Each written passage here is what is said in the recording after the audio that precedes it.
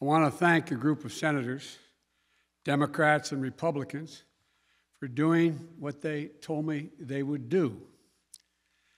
The death of this legislation was mildly premature, as reported. They said they're willing to work in a bipartisan manner, and I want to thank them for keeping their word. That's just what they did.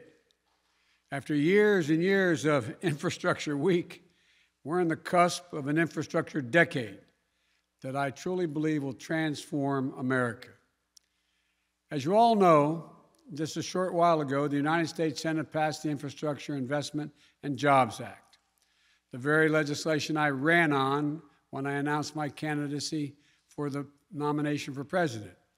A historic investment in the nation's roads and highways, bridges and transit, and our drinking water systems and broadband, clean energy, environmental cleanup, and making infrastructure more resilient, and the climate crisis much more in our minds is how do we deal with it. America's often had the greatest prosperity and made the most progress when we invest in America itself. And that's what this infrastructure bill does. With overwhelming support from the United States Senate, 69 votes in the Senate, a vote margin bigger than when the interstate highway system passed in the Senate in 1956.